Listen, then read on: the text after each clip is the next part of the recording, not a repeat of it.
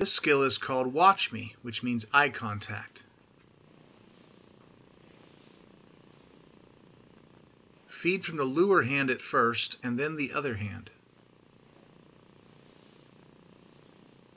Initially, try to be quiet when teaching new skills. I like the puppy to just be in a nice, quiet, relaxed state.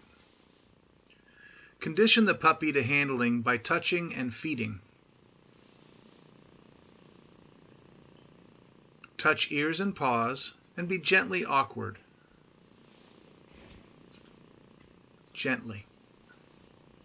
Each touch is followed by food. Touch, then food. Touch, then food. Over and over. Food brings joy. Touch brings food. Touch brings joy.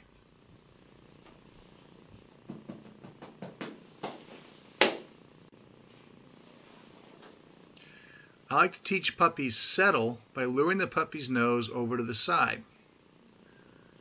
This is a very natural position for dogs and puppies, and putting it on cue is a nice way to ensure a calm and relaxed behavior.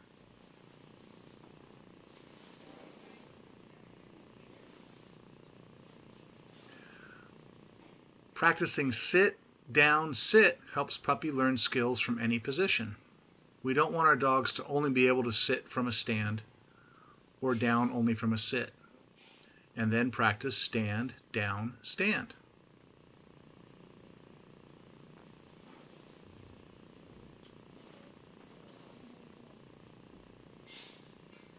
I'm using a nice high value reward here.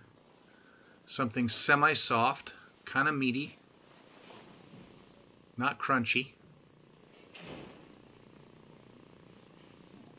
For rollover, gently lure the nose over their back. Imagine you can kind of touch their backbone with their nose. Go real slow and avoid pushing or pulling the puppy.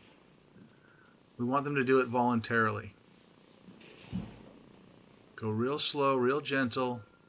Resist the urge to push them or pull them. Let them be the force of the motion.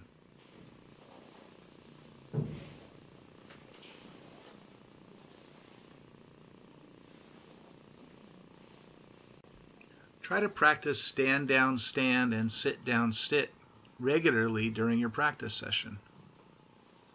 This helps ensure that we can utilize these skills from any position, so that we can sit from a down or sit from a stand, so that we can down from a sit or down from a stand.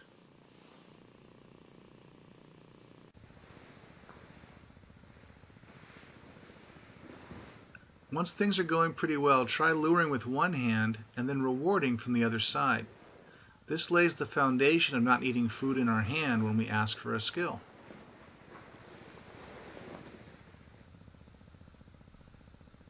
Finally, try signaling for the behavior with an empty hand and then reward from the other side. This lays the foundation for hand signals. You gotta love everybody, make them feel good about themselves. You gotta love everybody.